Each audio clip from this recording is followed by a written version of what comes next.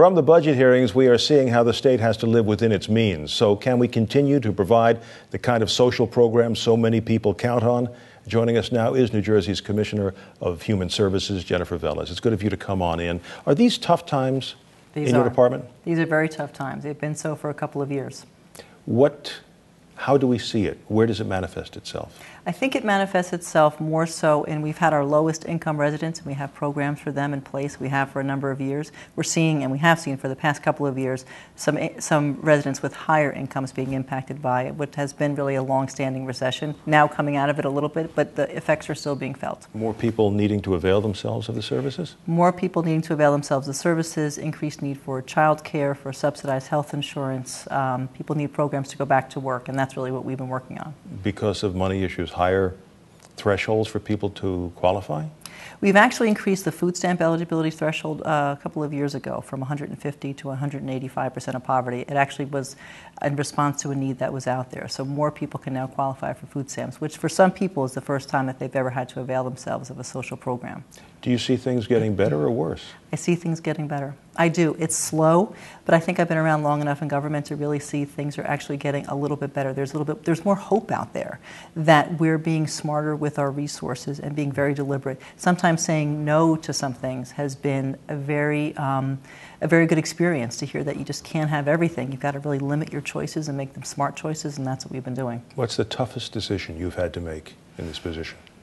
The toughest decision, there are so many. We cover, the Department of Human Services only serves people. So we're the largest department, so it's people who are blind, deaf and hard of hearing, people who need Medicaid, mental health services, addiction services, people with developmental disabilities. So it's really been the tough choices of how to really allocate among those populations what they need. I'd have to give that one some thought. Well, we'll let you do that in the process. Yeah. But in terms of, you have what 15,000? 15,000, and it actually grow a little bit because we're shifting around some of the way we serve people in government. So there's some senior services that are today with the Department of Health and Senior Services that will be coming over to us, and that will grow our department in terms of employees.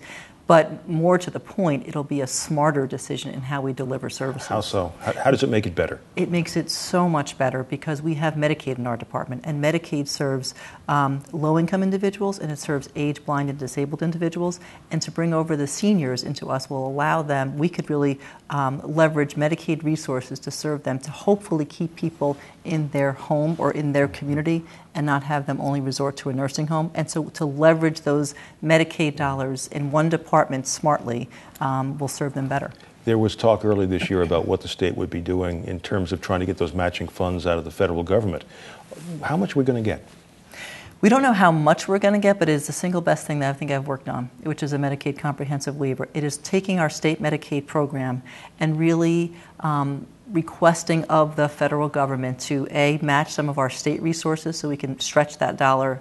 In New Jersey's case, twice as far. We get on most things a 50% match, and it'll allow us to really expand the breadth of services that we offer because we can really do it much more smartly and I think in a coordinated fashion. When will you know what you're going to get? Shortly. I mean, waivers oftentimes take a long time. This has been, relatively speaking, pretty quickly, but I couldn't fault the process at all. It's been very constructive with CMS, and that's our federal agency. How do you budget with that kind of uncertainty? You have to, that's a good question. We've done some concurrent planning. So while we're asking the federal government for permission, because it requires permission to stand up, for example, managed long-term care, once they say yes, you can't turn that on a dime. You have to plan to do that. So that planning is underway right now. And it's really teeing up to the point of them saying yes so that we can unveil this to the state. All right. Well, let's check back and see how that all works out. Our time has gone too quickly. Commissioner, thanks for coming in. Thanks so much.